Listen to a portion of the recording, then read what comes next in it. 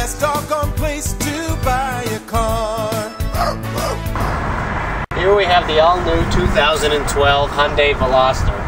This one comes with a 1.6 liter GDI motor with 138 horsepower. As you can see, this one has the fog lights, which come available in the style package. Also, with the style package, you get the panoramic sunroof. As I said in my opening statement, this Veloster comes with the style and the tech package. As you can see, the wheel inserts on the 18-inch alloy wheels. They're painted to match the color of the vehicle.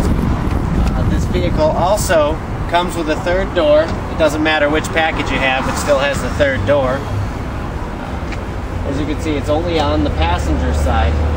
That gives you easy access for the passengers in the rear seat, which actually gives you plenty of leg room and headroom.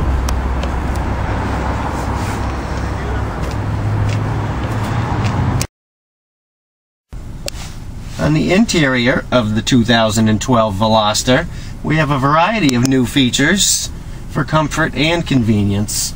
We'll start here with your steering wheel controls, where you have your radio controls. Also, you have your Bluetooth controls for your cell phone, followed by your cruise control. Over here, if you were to see it, there's the Active Eco button, which is for optimum fuel consumption on the highway.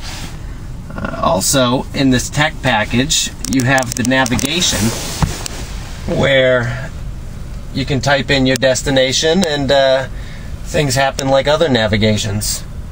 You can also have your XM radio and the FM radio, as well as the MP3 and your CD player.